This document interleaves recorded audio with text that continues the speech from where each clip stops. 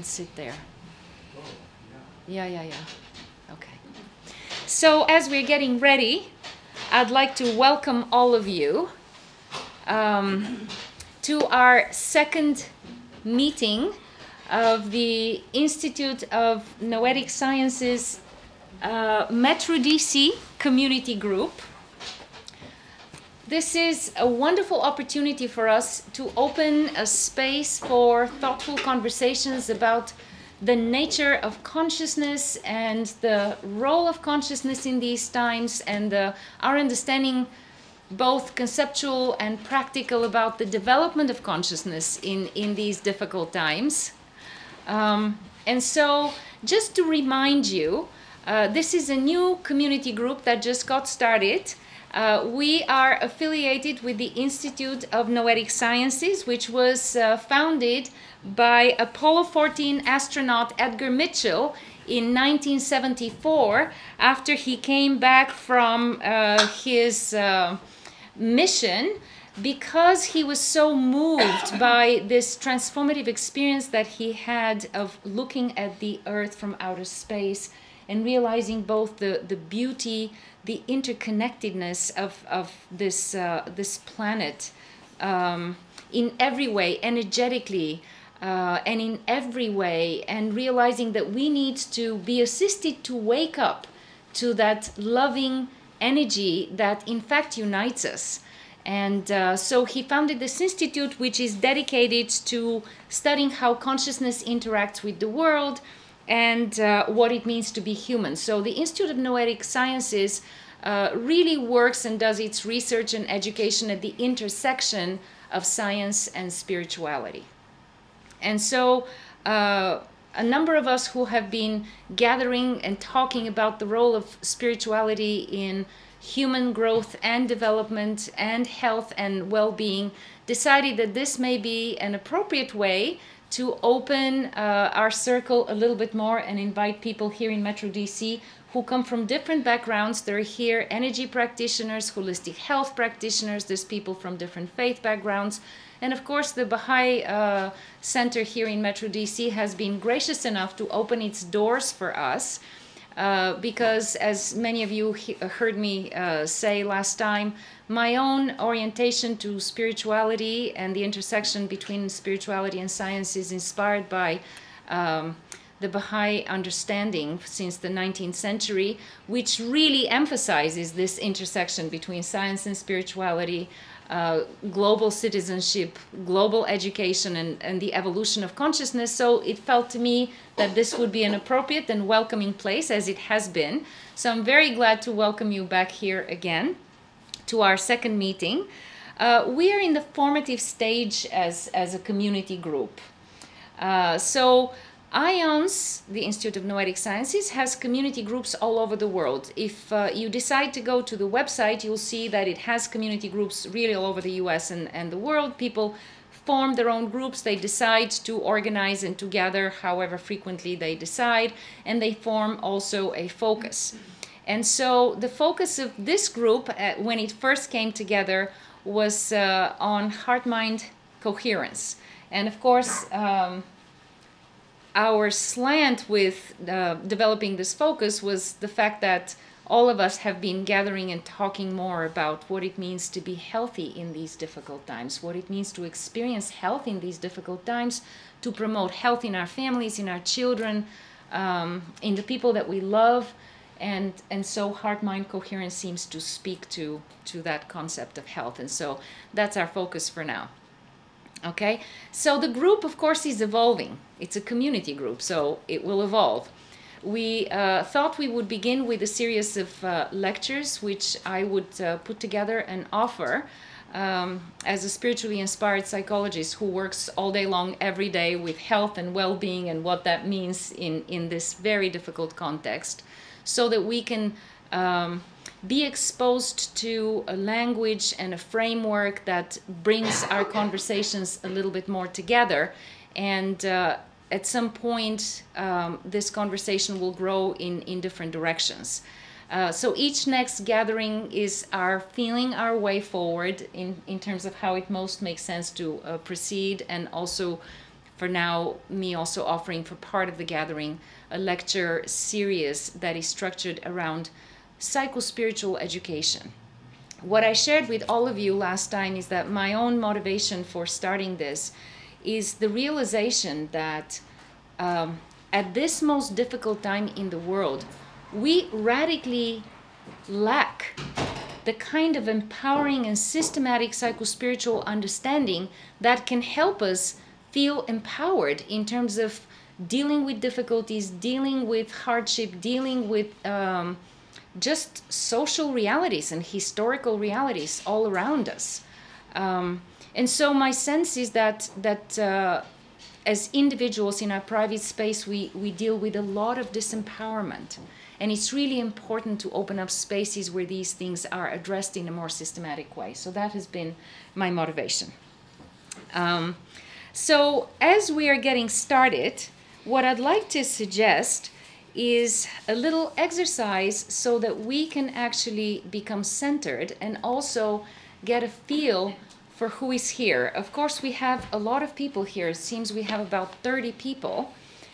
So it's going to be difficult for us to introduce ourselves to one another. But at the same time, it really is important to begin to have a feel for who is part of this community group, who's coming, who's interested, and what is the wealth that we bring together. And so I thought that maybe we could start with a way that may seem a little strange, but is actually very consistent with the focus on the nature of mind tonight. So I was thinking that it would be nice if we could do a little centering exercise. I would ask all of us if we could uncross our arms and legs and feel ourselves really squarely planted with our feet on the floor and centered in our seated position.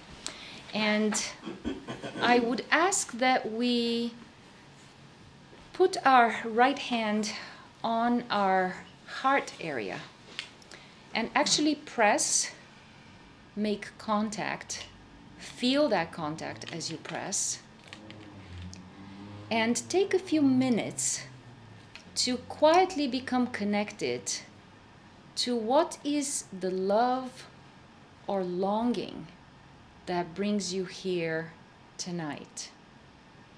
And we can take a few minutes to become aware of what feels true for each of us in this moment. And then we can go around and in a very brief fashion, literally just say your name, your occupation, and just name the love or longing that brings you here tonight. So just in one sentence, no more, but we want to connect to our reality. We want to connect to our truth and bring it into this room. And so I will now be quiet and allow all of us to center.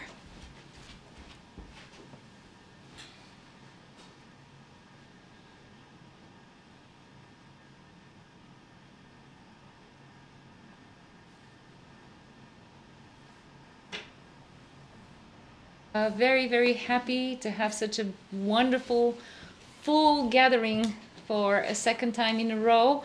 Of course, there is no surprise in the fact that we all are hungry for spaces for meaningful conversations about the issues of the times, as one of you said, and about the place for each one of us in not just understanding these issues in safe environments, but also realizing more deeply how we can be conducive to the kind of change that we want to see in the world. So clearly, there's a lot that we can learn together. There's a lot of capacity in this room.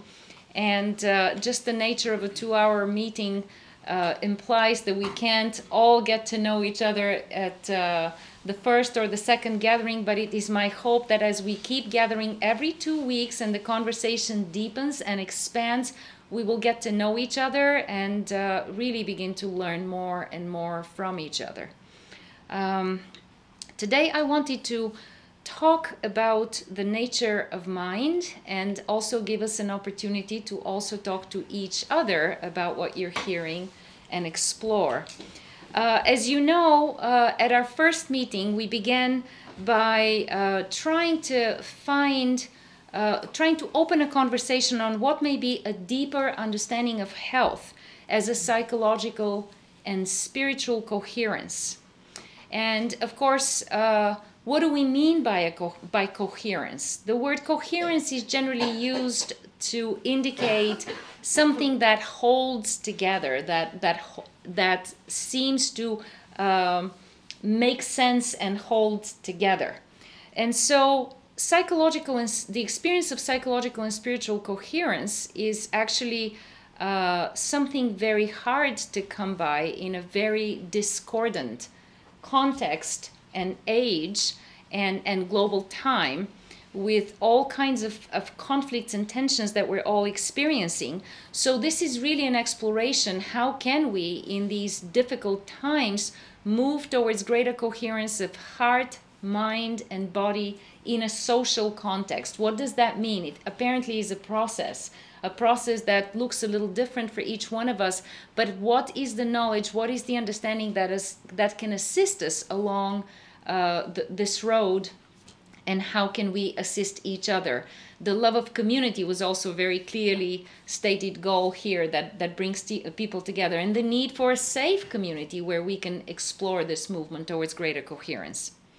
So today I'd like to move to the idea of coherence from the point of view of the question, who are we?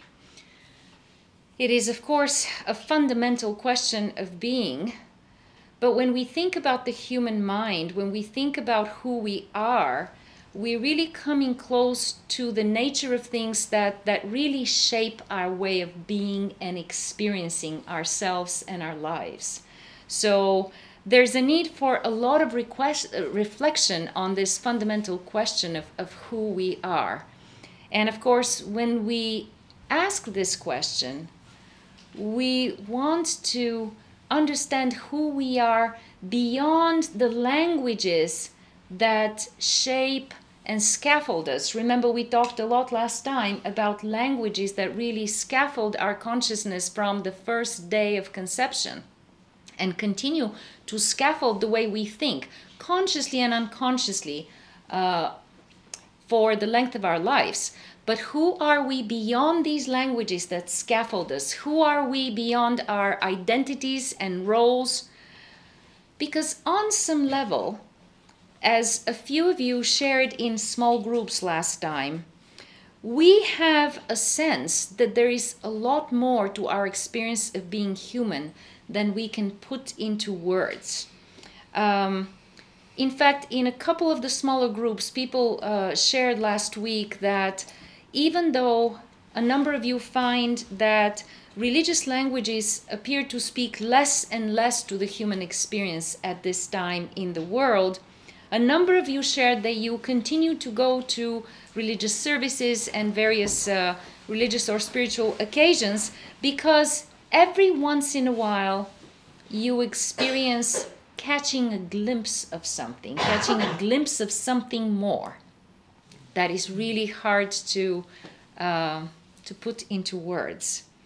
Of course, we are educated to believe that our brains create our minds, that our minds are really the result of the firing of neurons, and that to the extent to which we can talk about consciousness, this is really an epiphenomenon of the firing of neurons, essentially, and that when our brains die, life ends. But we do sense that there is more to our minds than simply the firing of neurons. There is a nobility to our minds that is rarely acknowledged, as the 20th century really has shrunk all human aspiration to behaviors and particular specializations. And that's something that has both advanced our knowledge significantly and in some ways has left us feeling reduced. I found it very amusing that my profession has a colloquial name, shrink. So apparently, when people come with their suffering, we are supposed to shrink their suffering into some kind of manageable behavior learning that can set them happily back on their way. And that is just an illustration of how we've come to think about the nobility of the human experience and the nobility and complexity of the human mind. Both highly specialized, but in other ways also rather shrunk. And so the end result of that is we tend to feel weakened. On some level, we know that the life of mind, the way it has been defined by the modern age, is rather small. There is a smallness to it. There's a smallness to much research. There's a smallness to much science. Surely there's more to the life of mind. The science of the particular has lost sight of the whole person. Religion, the one human reality that has always spoken to the human heart and has always affirmed that consciousness is eternal, has also become quite dogmatic and reductionist and external, in very much as dogmatic and as external as physicalist, materialist science. In fact, they're really competing in that realm. And so more and more people are finding that to be an equally unsatisfying experience. These dominant paradigms of understanding of a human being render people deeply doubting themselves. And that's what I see in the therapy room every day. People often harbor very negative beliefs about themselves, profound doubts about their ability to overcome their limitations, their struggles, their addictions, if you will, that they're actually capable of growth and transformation. And that applies to people who happen to have religious beliefs as well. In private, we all doubt that we really are capable of growth and transformation. And that has a lot to do with the kind of dominant paradigms that frame the languages we're constantly internalizing about who we are, what we are. However, in this wonderful age of information, we're learning very rapidly about a lot of experiences that neuroscience is fundamentally not able to explain. And of course, we know that we've been in the decade of the brain, and it is the time of neuroscience, as neuroscience is going to change therapy, it's going to change treatment, and it is, the knowledge is changing a lot of things and how we do many things. At the same time, however, I'd like to share with you the experience that my husband and I had last weekend, attending a workshop which was given by a neurosurgeon by the name of Dr. Eben Alexander, who was a Harvard-trained neurosurgeon who spent the first 54 years of his life, or maybe 30 out of those, practicing neurosurgery and teaching students that any experiences that people report as part of death and dying are nothing but hallucinations with the dying brain and the firing of neurons. Until at the age of 54, he contracted an E. coli meningitis, which is extremely rare in adults, tends to happen in children, as he shared with us. And within 24 hours, all 8 areas of his neocortex shut down, and his brain was so affected that even the brain stem was damaged. And those of you who know enough physiology know that this is the most primitive part of the brain. When the brain stem is affected, you know the whole brain has been really shut down. So he found himself in coma for 7 days. And after the 3rd day of his being in coma, his colleagues and now treating physicians and neurosurgeons informed the family that if he were to come back, he would not have access to any of his knowledge or understanding. He would come back essentially as a vegetable. On day 7, he came back completely, and within a few weeks, I believe he said within 8 weeks, was fully able to restore his memory, all of his sophisticated knowledge and training. But then what happened was that he was facing some years of profound soul-searching and struggles, having to integrate what he experienced in those 7 days into his understanding of life and reality, which in no way could make sense of what he had seen. The essence of what he shared with us was his realization coming back, is that the only part of us that is real is consciousness. In fact, consciousness is eternal and it evolves.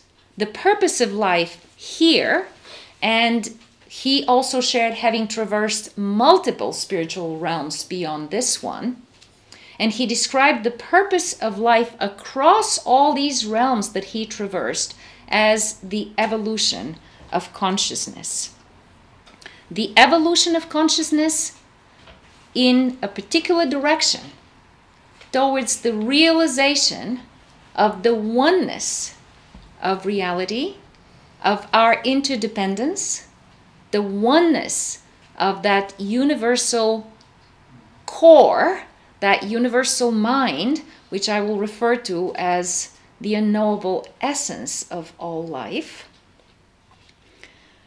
And that apparently is a journey in which we are all completely interconnected, not just on this realm, but across every realm of spiritual reality.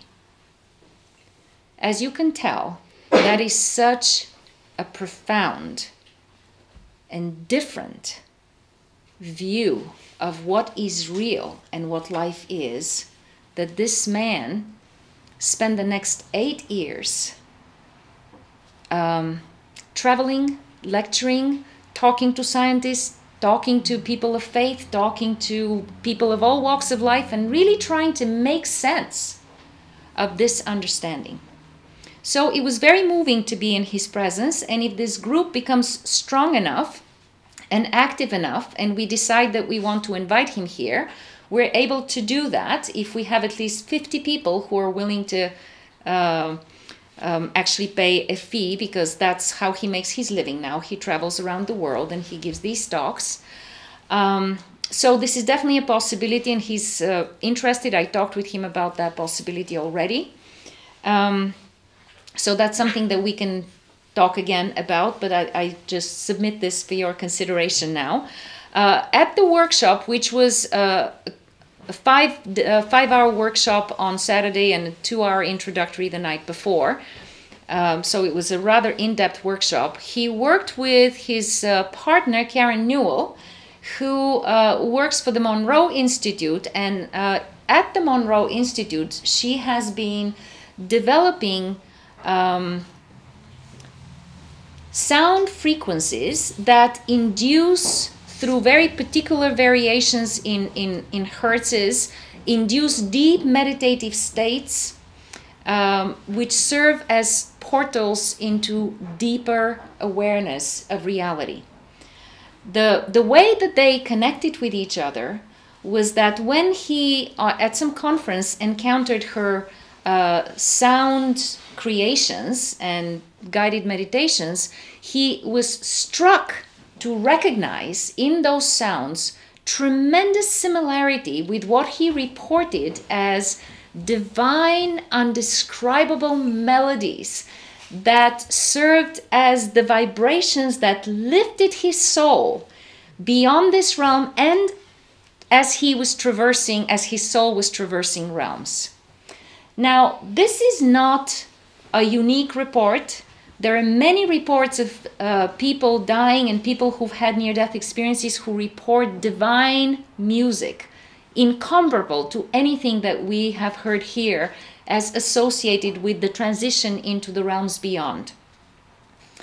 As I was sharing this with my 18-year-old daughter, who has become, as she entered the front ranks of elite academic education first year and became rapidly very disillusioned with the really two-dimensional and materialistic nature of even the most advanced learning that she's exposed to, she plunged into reading and studying Baha'i spiritual sources like never before. Really now trying to find everything that's missing in her education. And when I was sharing this particular experience of Dr. Eben Alexander, she said, "Oh, haven't you noticed, Mom, that in so many of the Baha'i spiritual writings, there's a constant reference to divine melodies?" And I thought, you're right. Divine melodies. Give it to a fresh young mind to notice. So it was remarkable to listen to Dr. Eben Alexander. I won't go into many more details. If we decide to have him here, I asked if we could shorten the workshop and have it a 4-hour workshop in one day, because people here are busy and more than that probably would not be manageable. But if we have 50 people and this space is able to host us at a particular time, we can think about that.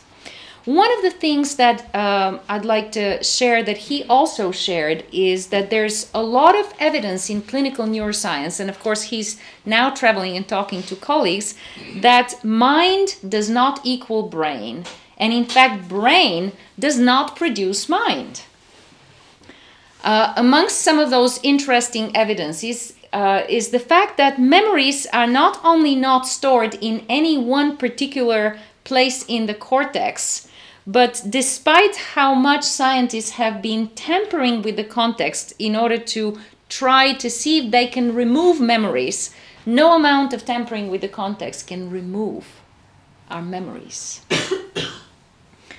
So a way to think about this, of course, is to think about the holographic universe that I spoke about our first lecture, that David Bohm suggested is a way to think about reality. A holographic universe where a holon, a unit of the whole, contains the complete blueprint of the whole. I won't go further into that, but it clearly is a whole different way of thinking about mind and consciousness. And as he pointed out, free will cannot be found in the physical substance of the brain, not anywhere. Other events, other phenomena that he was citing that I think I'd like to very briefly mention is the phenomenon of terminal lucidity.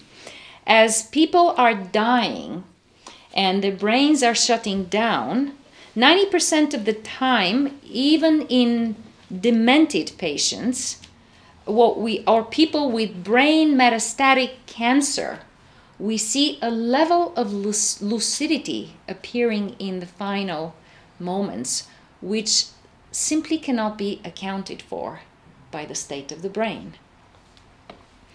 Then, of course, there's all the research on non-local consciousness, telepathy, and not just in identical twins, but way beyond that. And I will probably focus another lecture on more of the science of these phenomena. So for now, and many of you are probably well familiar with much of this science. So for now, we'll just move on. Of course, the placebo effect is a very interesting phenomenon. In the mid-1950s, Dr. Beecher, during the Second World War, when he ran out of morphine, was forced to tell the soldiers by injecting them with something, possibly water, that they will now feel better. And consistently, the soldiers, in fact, felt pain-free. Of course, there's many studies of the placebo effect that show the power of mind over brain and over body. But at this point, we can start asking ourselves the question, what is mind? Really, how can we begin to think about mind? One thing is quite apparent. Mind is not just what the brain does. In fact, from the point of view of Dr. Eben Alexander, mind creates brain. Mind creates all of the physical substrates of our experience of reality on this plane. That's a very radical statement. And we won't go there today, but I'll go with a more middle-of-the-road scientist who's doing really very interesting research. Again, Harvard-trained psychiatrist Dr. Daniel Siegel, one of my favorite colleagues in the field, who's been working on the nature of mind with an interdisciplinary team for a good 10 years now at University of California. And what he is saying is that mind is clearly a very complex phenomenon which emerges from a higher level of system functioning than simply what happens in the skull. In fact, when we look at the nature of mind, he identifies 3 facets of mind. One, of course, is our consciousness, our ability to be aware. Michael Singer, in his very famous book, The Untethered Soul, calls that the inner witness. Our ability to bear witness to all the ranting talk of our inner roommate, to all of our mental debates, to all of the things that we construct and experience. There is a consciousness and awareness that is present and able to bear witness. And that is a fundamental aspect of mind.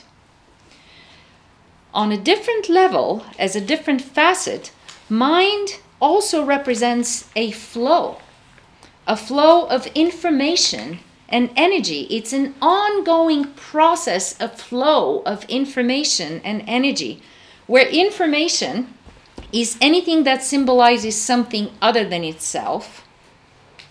So a stone is not information. Language is information. And energy, of course, is our capacity to carry out action. So the flow of energy and information is a fundamental facet of mind. And this flow happens within the whole of us, within our embodiment, and it also happens interpersonally, between and among us. This flow of energy and information is being shared right here, right now, among all 30 plus of us. Even though I am the only one who's talking, all of you are part of this flow of energy and information. So that's another aspect of mind that is fundamental and very complex. And then the third facet of mind, of course, is the subjective texture of our lived life within consciousness. Mind in each of us has a very subjective texture, uniquely subjective texture that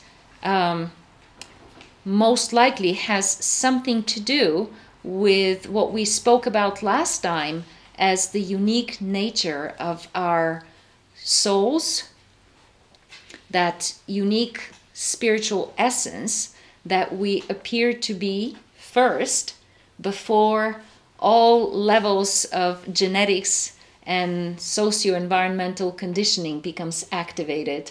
There appears to be to each human being a unique spiritual essence that we refer to as soul, and perhaps the very subjective texture of our lived experience of life and consciousness must have something to do with that. So we have these 3 facets: information and energy flow, consciousness as a capacity for awareness, and then of course the subjective texture of our lived experience. So mind is a very complex system. And of course what we know from systems theory is that complex systems self-organize. So mind self-organizes as a complex system. So mind is a self-organizing emergent property of energy and information flow happening within us and between us. Again, it is a self-organizing, emergent property of energy and information flow. So mind is nothing static. This is a whole different way of thinking about mind and consciousness than the times that we relied on intelligence tests in order to understand what mind each of us, what capacity of mind each of us brings to the table. Apparently, there's very little that's static about mind. It is an emergent property of energy and information flow. And so the more that we commune, and here comes your love of community that brings you here, the more that we commune, the more that we share, the more that this flow expands. And so the mind grows. Individual mind and consciousness evolves, as do we all together. If that is the case, and if mind is self-organizing, then apparently essential to the life of mind is the kind of downtime, reflective time that allows mind to self-organize when we're not caught in linear activities, competing against time, playing with our gadgets, trying to constantly get ahead of the information flow that's coming our way.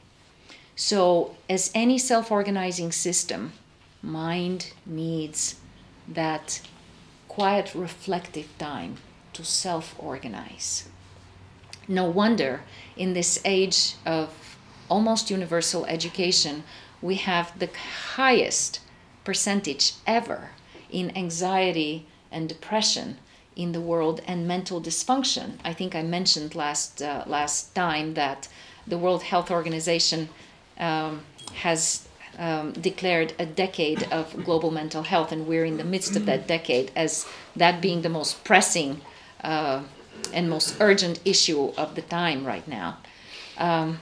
The way that we live, the priorities that we have, the time for reflection, for spiritual practice that allows mind to self-organize, has shrunk and is typically very much last on our lists. Optimal self-organizing involves two processes. The process of differentiation, differentiating elements, and the paired with it process of integration, the linking of the differentiated elements into ever more complex systems. So differentiation and integration are the dual processes of the evolution of mind. So essentially, and in the chart that I offered in my first lecture, you saw integration being consistently used as a synonym of well-being, of health. And so Dr. Siegel has noticed that individuals who display mental suffering manifest impaired integration. And this impaired integration is characterized by two phenomena. One is too much rigidity or too much chaos. So the differentiated elements are so rigidly defined that further differentiation and integration cannot happen, or there appears to be no capacity or reduced capacity to link, to establish the links between the differentiated elements. And here I'd like to share with all of you, I have actually only 20 copies, so hopefully some of you can share, but I do have 20 copies of the picture of how he describes the human mind as an ongoing river of integration that is limited by the banks of chaos and rigidity. And as I share this with you, I encourage you to think, and I'm going to ask you to actually spend a little bit of time talking to a neighbor about what strikes you as you look at this picture of the river of integration, which we'll pass around in a moment, with the two banks of chaos and rigidity. This is the experience of all of our lives. There are moments we know when we become particularly stuck in our thinking or in some concepts or some ideas that seem very central to our thinking, ideological, possibly religious or spiritual, intellectual, professional, we hit against our own tendency for rigidity. But the discomfort of that hopefully induces reorienting towards deeper integration. And on the other side, we also experience so much chaos in our environments and with everything that we're trying to integrate that sometimes we feel frazzled, fragmented, and utterly unable to integrate. And so actually this river of integration and the hitting against chaos and rigidity is typical for all of our experience, but we can think about it in deeper ways when it comes to conditions of mental suffering. Frankly, the whole diagnostic manual of the American Psychiatric Association and all the conditions, it's a very thick book, can be described as variations in chaos and rigidity. So I'd like to take a little bit of time now, hand these out, please share. We only have 20 copies and I'd like everybody to be able to have some access to this picture, and find yourself a partner with whom you can share what strikes you. Interesting observations can have come up, and I'm sure you also need a lot more time to really process the significance of this simple little chart. But if a few of you would like to make some comments on what really stood out for you, anything that you found particularly interesting that somebody observed, any insight that anybody feels you'd like to share, it'll be great. For just a few moments we can hear from just a few people. Sir, please. And please tell us your name again so we can start remembering names. I'm John Craig. I'm a Steve Jobs fan, but he always said it's the crazies who bring new things into the world, great innovations. I always thought you kind of have to be half crazy. If you're totally crazy, you're overcome by chaos, as one of our group members was saying. She was dealing with some psychotherapy patients. I've dealt with schizophrenics in clinical settings. Wow. They're overwhelmed. And the internet is like that. You're flooded with all this information. It's too much. Mm-hmm. On the other hand, if you're really rigid or sane, you know, then you're not having much of a breakdown that lets you have a breakthrough. Thank you. That's wonderful. So breakdowns are the path to breakthrough. Let's remember that in our darker moments when none of us want to be in the middle of a breakdown. But it's a good reminder. Okay, thank you, sir. Anybody else? Well, I want to add that... please, your name. Oh, Shirley. Shirley, yes, thank you. We looked up at some of the words above and saw that metaphor about a choir. And so as I'm thinking about that more, it feels like the chaos is just noise and the rigidity is kind of a silence. But if you allow a movement, you get a melody, you bring it all together. Beautiful. Beautiful. Thank you. Okay, wonderful. Let's take one more comment if there's anything that somebody's moved to share. Did you find this productive? Did you find this chart interesting? Yeah. Very thought-provoking. Dr. Elena, we just briefly, sorry, I didn't mean to cut you off. That's please, no, nothing, I'm not saying anything. My name important. is Jessica. Nice to meet you. And we were reflecting on the fact that anxiety is like an experience of chaos. Yes. And depression is an experience of rigidity. Very true. Thank you. Thank you. And of course, we also have to acknowledge that anytime we get locked on one bank, we also have glimpses of the opposite bank as well. So in the rigidity of depression, there are moments of extreme anxiety and vice versa. But that's a great observation. Thank you. So as you can see, this is abundant food for thought in terms of how we think Please. To the bank of rigidity. Yeah. I think that's the bank of reaction. Ah. Because reactions, at least in my life, my reactions, which came out of a certain rigid belief on how things should be or had to be, usually are reactive and rigid and usually not very helpful in the flow of your one's life or others. I'm sure we can all relate to that nature of reactivity. It is usually propelled by a rigid belief in the moment, although sometimes people react from a sense of complete overwhelm when the system is overwhelmed. So it can also come from an experience of chaos. It's interesting how both sides of this spectrum really are connected to each other.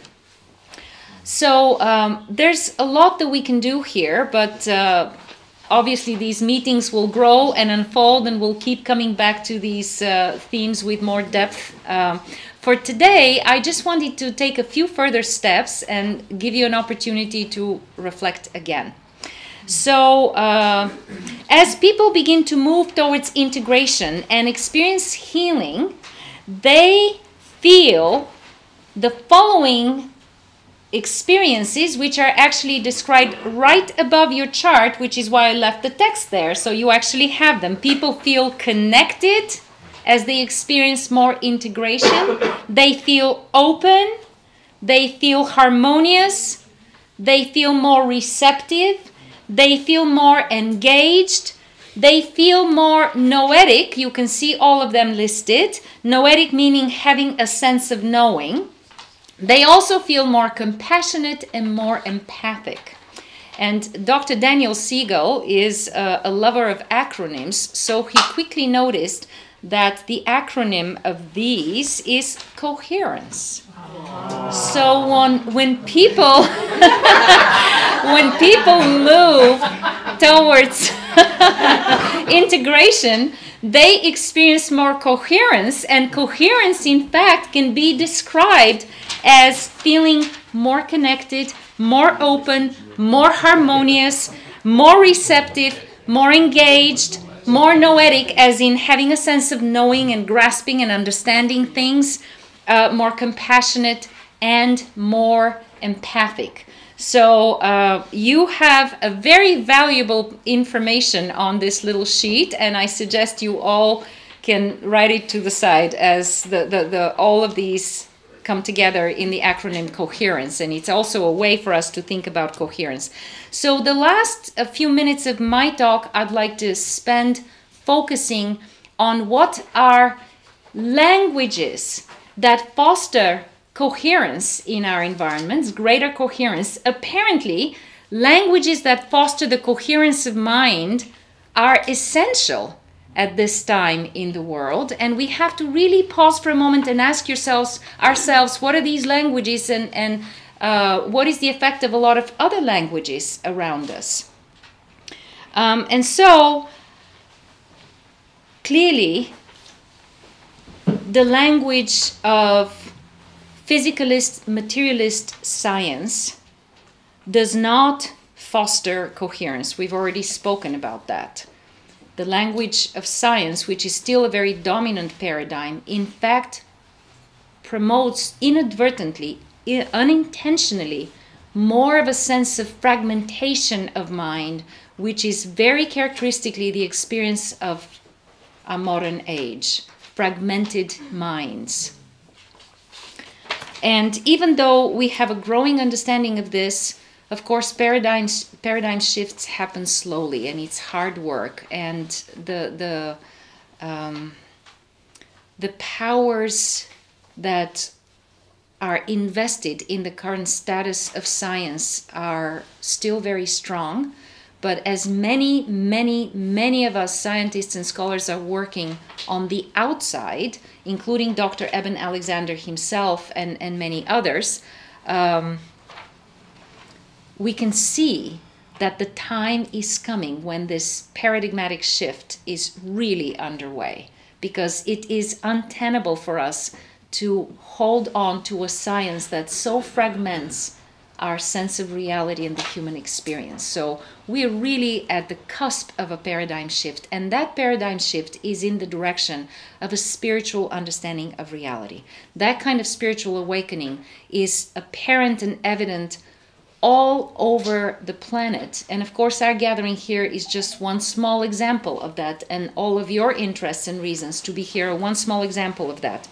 But we certainly know that the kind of spirituality and spiritual understanding that is going to bring for all of us greater coherence is very different than the dogmatic religious languages that are rapidly growing the incoherence in the world. And I referred to it last time as the Tower of Babel, in terms of different paradigms, different dogmatic belief systems that are pitted against each other and are not coherent, and that really create greater and greater fragmentation. So clearly the spirituality that is emerging out of the hearts and souls of people of all convictions and all religious backgrounds is a spirituality that is characterized by coherence. And so the language, the spiritual language of coherence is what we all need, and we have to ask ourselves, where do we find that language in our lives every day? Because you're exposed to languages of incoherence all day long, every day. So where in your lives, where in your days do you become exposed to languages that foster coherence? Of course, that is typically the spiritual practices of prayer, reflection, meditation, reading of sacred texts that provide daily opportunity for differentiation and integration and deeper coherence. They are, in fact, these spiritual practices, as people are finding out more and more, are the daily prevention against rigidity and chaos. So structuring our lives around spiritual practices is really essential prevention in this age. And I'd like to quote here a short paragraph from Baha'u'llah's Gleanings, which had really struck me. If any man were to meditate on that which the scriptures sent down from the heaven of God's holy will have revealed, he would readily recognize that their purpose is that all men shall be regarded as one soul. I found that quote really stunning. That if we were to meditate on that which all the scriptures that were ever revealed have as their essential purpose, we will recognize that it is guiding us through different languages and metaphors to recognizing all human beings as one soul.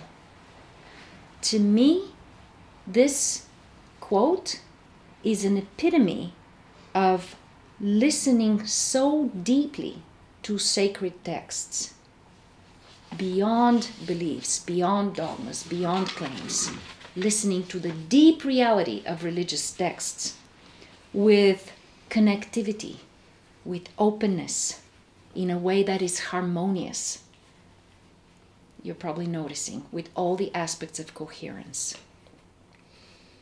This kind of deep, receptive, connected listening is something that we can practice. We need to practice every day. We need to develop our skill for that every day if we are to survive the fragmentation and the chaos and the rigidity, the clashing rigidities of this time. We know that dogmatic outward practices, simply, religious or other, simply do not deliver us. And here another quote by a young man who was later named the Bab, or the Gate. He was 24 at the time. He was of aristocratic Muslim descent, directly related to the Prophet Muhammad, when he spoke the following words in the early part of the 19th century. The revelation of God may be likened to the sun. no matter how innumerable its risings, there is but one sun, and upon it depends the life of all things.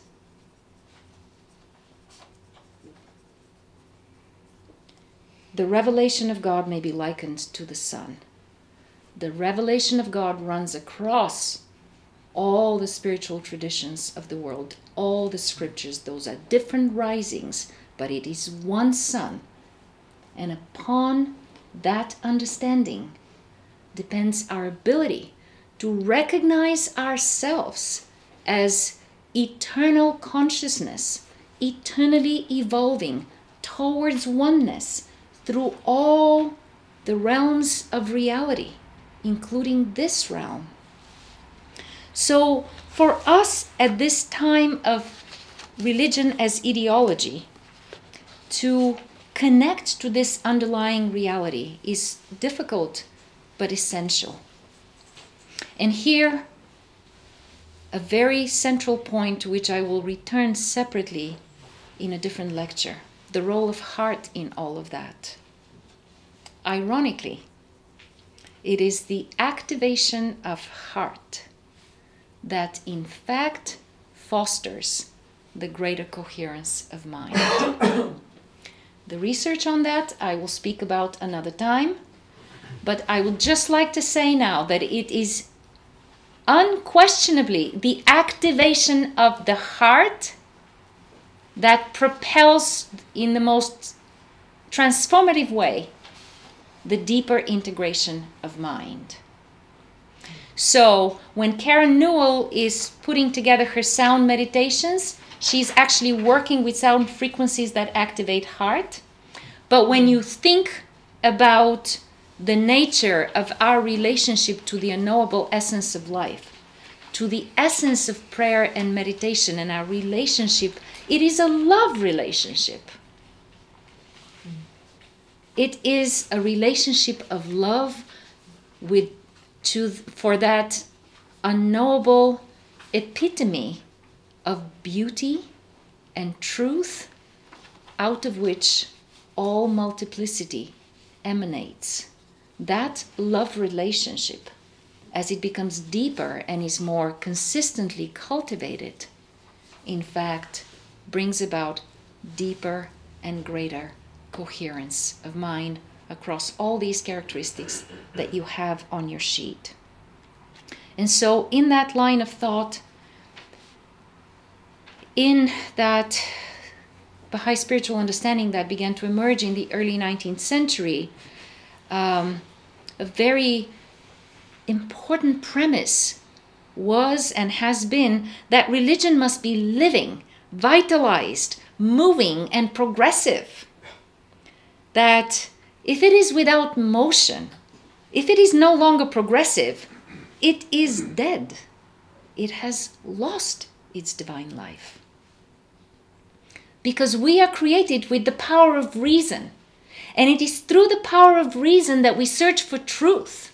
And we recognize beauty and harmony. And the heart rests in that which makes sense and which the heart can trust. The heart cannot deeply and truly rest in something that it cannot trust. And so we have to begin to think about this thing that we refer to as religion that has so badly divided us as not a set of beliefs or customs, but really dynamic practices and teachings that are the very life of the spirit that inspire us in us high thoughts and high aspirations, that refine our character, that lay the groundwork for our living and acting with greater and greater nobility each day. And so the spiritual language is essential. It is important to realize that up until the 19th century, the understanding of the mind and the need to cultivate the mind boiled down to the need to train it. And this is very beautifully captured in Hindu and Buddhist scriptures, which I'd like to quote here. The Dhammapada says, "The mind is wavering and restless, difficult to guard and restrain. Let the wise man straighten his mind." Again, the mind is wavering and restless, difficult to guard and restrain.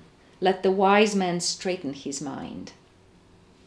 And the Bhagavad Gita, "For him who has conquered the mind is the best of friends. But for one who has failed to do so, his mind will remain his greatest enemy."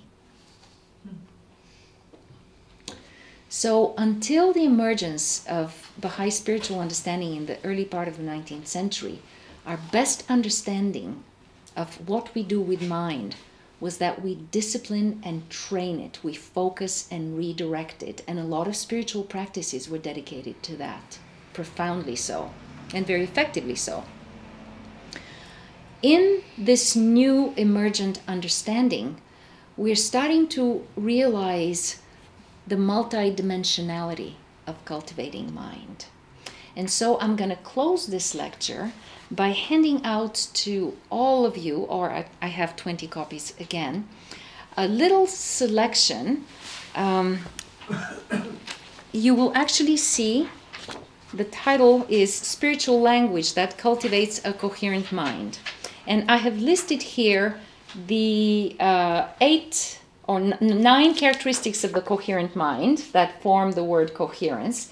And against each one of them, or most of them, I have actually selected a little one-liner from this most recent spiritual tradition that to me seems to foster through language that particular process of mind.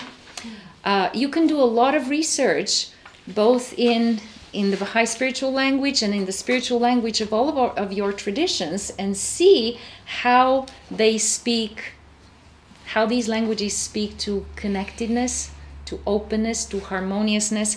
But right now, I'm going to encourage you to come back in your groups, and I'll pass around this single sheet for each of you again. Make sure everybody has a copy. And you can read, please, together with one another. And I know you've already been doing that in your groups. And so let's give everybody an opportunity to benefit from the insights of the smaller groups. Of course, we all know that we are gathered here, people from very different practices and convictions. And so somebody was asking, well, what if a person does not have a spiritual practice of their own, or doesn't even feel comfortable thinking in terms of a spiritual practice, which is really a wonderful question. And there may be people here in this room who have to ask themselves that question for their own experience. I think that's why we're having this conversation about mind and looking towards coherence and looking towards activating heart, so that we can all reflect on what that involves for us, what we have in our lives, what we recognize that we need, what we feel we don't need, and to just listen to each other and learn from each other. So we are open to all possibilities, and it'd be nice to hear from more people. So please, can you share? Yes. And in your name, please, start with you. I'm Kurt. Kurt. Can I respond to this business about not having a spiritual or a religious orientation? Sure. Because I've been thinking a lot about this lately. And the way I think about it is worldview and religion are the same thing. So if you say, I'm a psychologist, but I don't have a religion. I think, no, you have a religion, it's called psychology, and it has certain premises which can't be challenged. Yes. And if they are challenged, then everybody gets fidgety and they want, whoever's challenging them, they want to get them out of the room because you're undermining my religion. So even if you have you were in a scientific discipline, and you say, well, I have no religion. My view is you do. You have a worldview, it has certain premises, and when people approach those premises and start to knock them down, if you get fidgety, then you know that's your religion. That's how I think about it.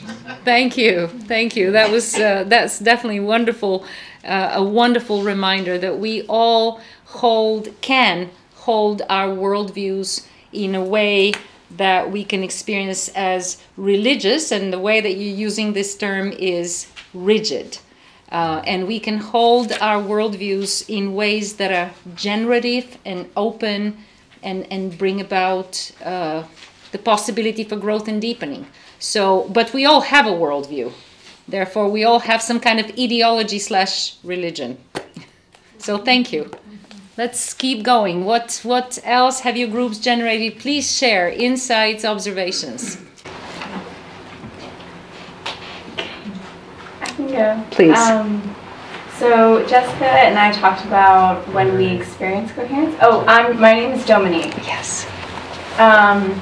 And I think that it's when we're in flow, like, you know, as we talked about earlier, and when we're very present and we feel connected to maybe another soul recognition of higher knowledge or something like this. So it could be learning or teaching or interpersonal relationships, and then in relation to how we felt when we read the quotes. Yeah. I think that we felt that they were very thought-provoking, and they stimulated an openness as we were reading them. Thank you. All right. Grazie. We had a very nice discussion in our group. Please say your name loudly. Grazie. Grazie. We had a very nice discussion in our group. We talked almost about all of the quotes here. One that particularly struck me, or our discussion about it, was emergent. I am but a tiny seed which thou hast sown in the soil of thy love. We're talking about how tiny the seed is, but how big the potential of this seed is if it's sown in the right soil. And then from this comes also our free will. We choose in what soil to put this seed so that it can develop its full potential. So we can have a seed like an acorn that can become like a big oak if it's sown in a fertile soil. Thank you.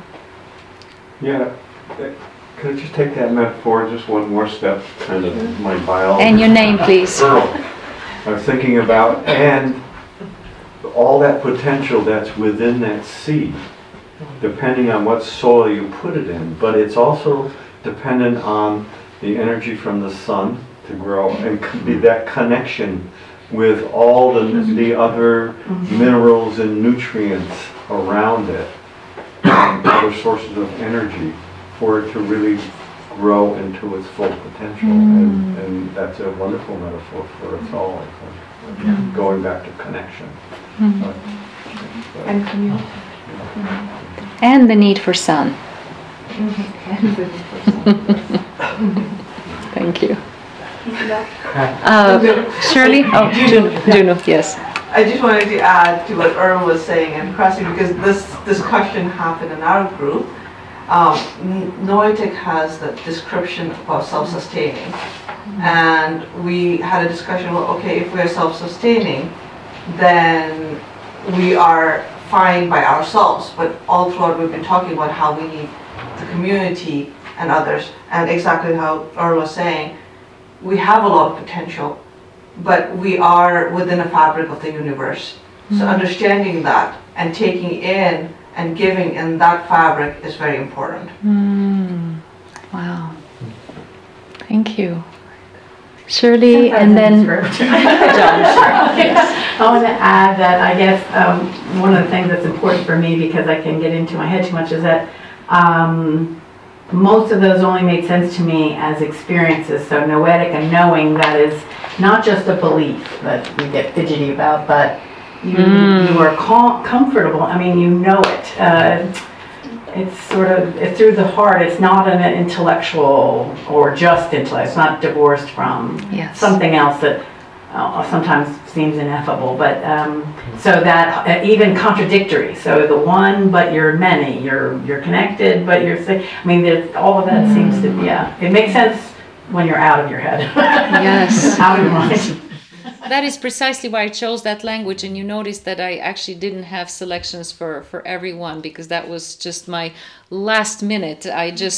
Some things just stood out for me, and they struck me. Certain words just struck me as illustrations, experientially, not as a concept, not as a belief system, not as any kind of belief system, but just experientially, noetically. They struck me, and others I had no time to look for something that really connected to my heart. So, and you're welcome to do that yourselves. But it's really important for us to ask ourselves, what are these languages that noetically bring within us these experiences? And do we have such languages in our lives, in our days particularly? And if we don't, perhaps that's something we need to be looking for as part of our path towards coherence. John over here, right?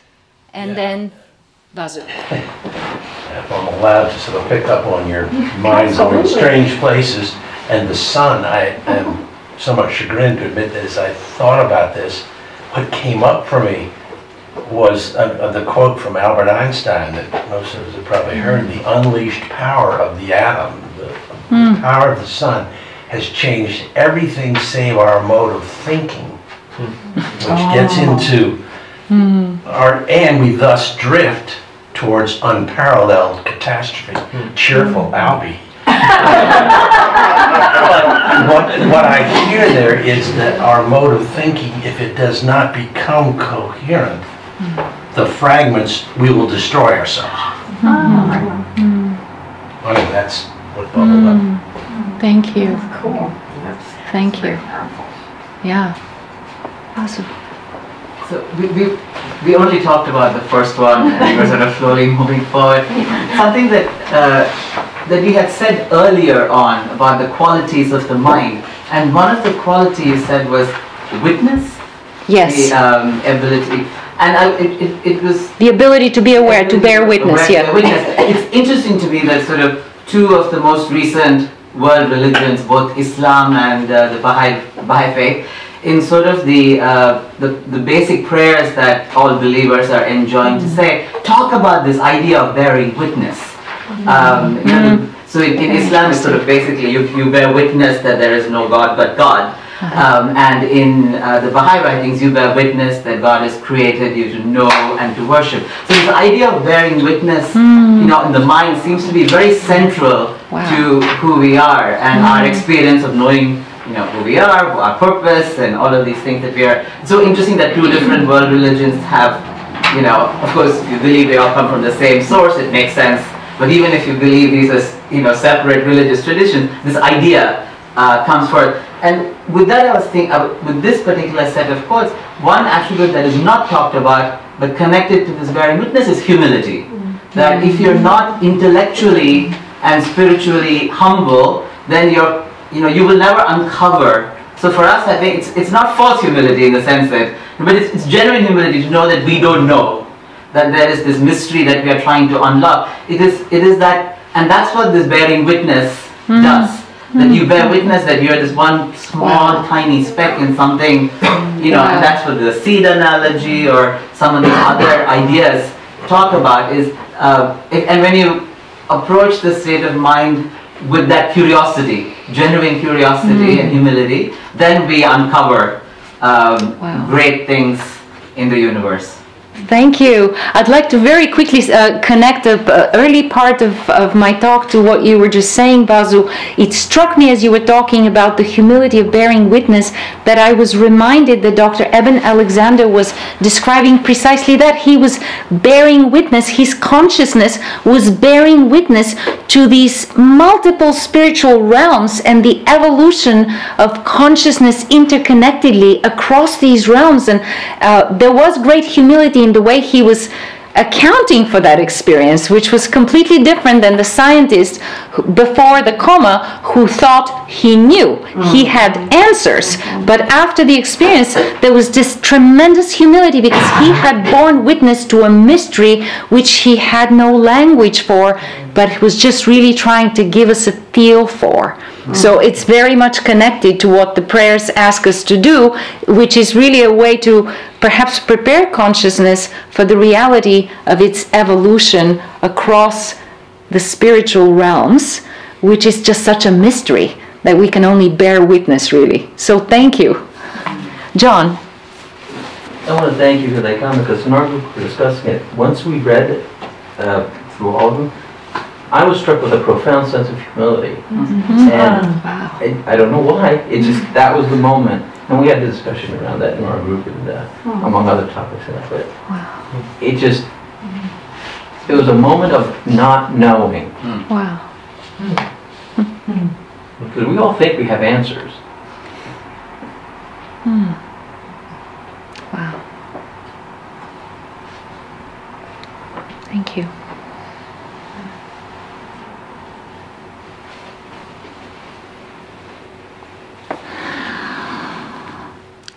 This is so rich, friends, and it's already 10 minutes of 8. It's so hard to end this conversation. Shall we take one more comment before we end, and then we'll have to very quickly reassemble chairs? If there's nobody, I can add something. I want to go back to not knowing, being humble, in a way submissive to God's will, and not knowing, and at the same time looking at noetic. In the quote here, dost thou think thyself only a puny form, when within thee the whole universe is folded? Turn thy sight into thyself, that you may see me standing within thee, mighty, powerful, and self-subsisting. So not knowing, at the same time, being this tiny seed with the potential to unlock the mysteries, the divine. Or have a glimpse of the divine mysteries. You know, this was a wonderful closing comment, and I'd like to connect it to what I said at the end of my talk, which is that it is the activated heart that actually appears to propel the greatest coherence, growth in the coherence and integration of mind. When we experience this moment of bearing witness to the mystery, to not knowing, but to also loving and being drawn to this mystery, our hearts are activated. And in this act of love and humility, something happens with our minds and the ways that they align themselves, and all those differentiated pieces re-link and reconnect and form a deeper integration, that from that not knowing, a deep noetic knowing emerges. It is not final, it's not answers, but it is a knowing that comes from the activated heart.